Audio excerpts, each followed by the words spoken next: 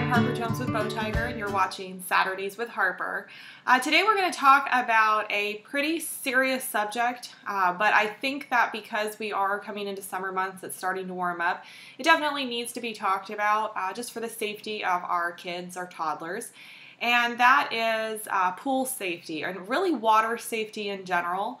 That it doesn't mean that we need to stick just to what to do while you're at the pool. We need to discuss things like while you're at the beach, out on the lake, whatever it is you guys do outside and in the water for fun. We need to make sure that you do know and understand the proper safety rules when it comes to water and children. Now, I wanted to give a quick statistic just so you guys can understand the immensity of water safety and the necessity of water safety for our kids. Approximately 3,500 people die unintentionally from drowning in the U.S. every single year, and 1 out of 5 of those people are children under the age of 14. Now, even more so, toddlers are more apt to being in that group because they can't swim or they don't know how to swim and they don't know how to yell for help. So they're kind of at a loss in the event they wind up in the water alone. So I wanted to go over some things that you guys can do to keep your toddler safe, maybe some precautions, some preemptive moves you can make so you can feel safe around the water with your toddler and when your family's out enjoying the beautiful outdoors. So the first thing that I wanted to say is the best way to prevent drowning or prevent this from happening is to get your toddler swimming as quickly as possible. A lot of times we think that, throwing a life jacket, of course, if you're ever out on open water, you do need to have a life jacket on. But a lot of the times we think if we throw a life jacket on or maybe throw some floaties on their arms in the pool, they can float around, they can enjoy themselves and have fun.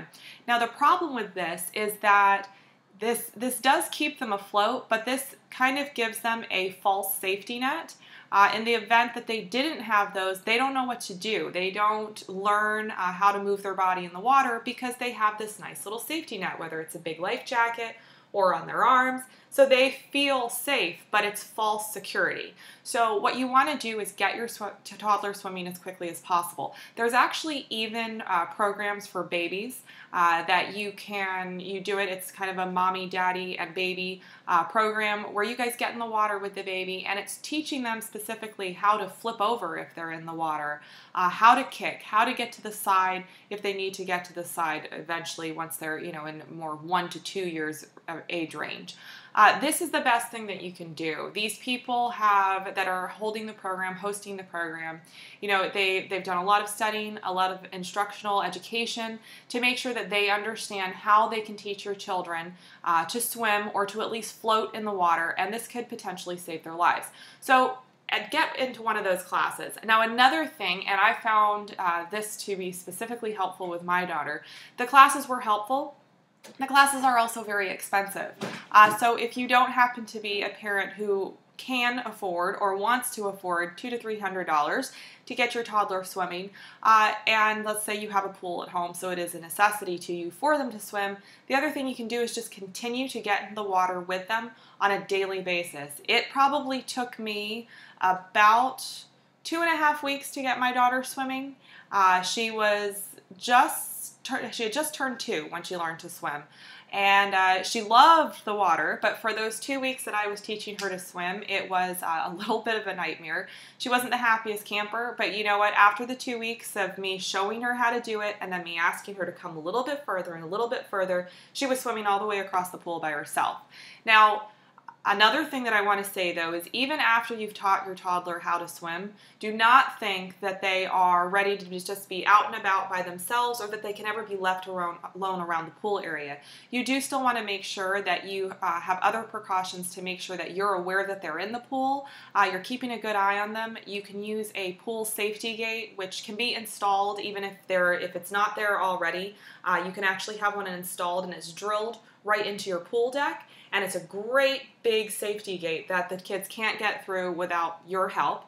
So that would be a good idea. And then also they do have pool alarms, and this is an alarm that goes directly into the pool. If anything's to fall into the pool or drop into the pool, the alarm will actually sound off. That's what I use, and I did test it out a couple of times, and my dog decided to test it out a couple of times for me. And believe me, it's loud, it works, and you know something's in there.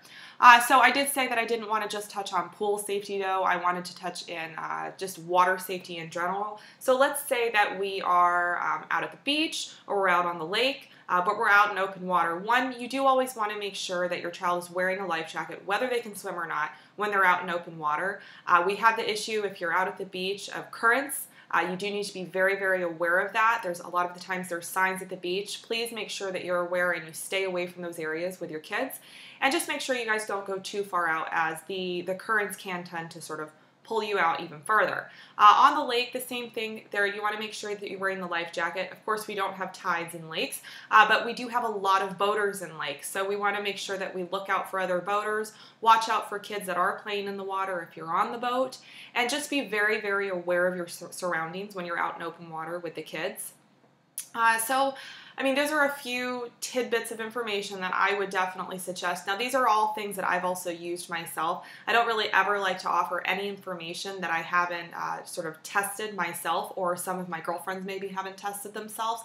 I always want to provide you guys with information that has been used and it's been found to be good information and useful information as us as mothers and fathers try to get through these toddler years.